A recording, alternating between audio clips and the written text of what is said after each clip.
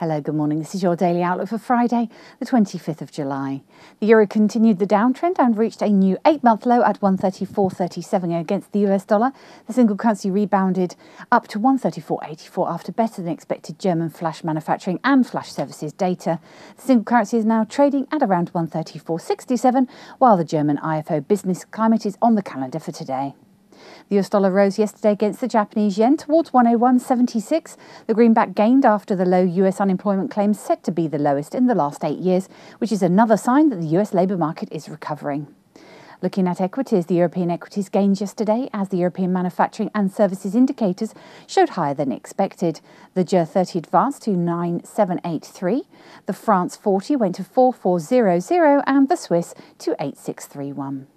Looking at commodities, soybeans dropped from a one-week high at $12.31 back to $12 a bushel as global supply seems to be increasing.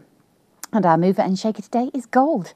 Gold continues its bearish trend as yesterday it fell another $15 and reaching a one-month low at $1,287 an ounce. The demand for the precious metal has been decreased as the outlook for economic growth improved.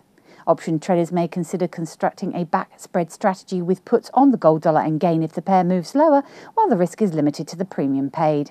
A back spread strategy with puts can be constructed by selling an at the money put while buying an out of the money put at double the amount. And watch out at 8 GMT in Europe. We have the German IFO business climate expected at 109.60. At 8:30 GMT in the UK, we have the preliminary GDP quarter-on-quarter expected at 0.8%, and at 12:30 GMT in the US, we have the core durable goods orders month-on-month forecast to rise by 0.6%. Thank you for tuning in to our Daily Outlook. We look forward to seeing you again next week. I'm Emma Andre from the easy-forex Dealing Room. Have a great weekend.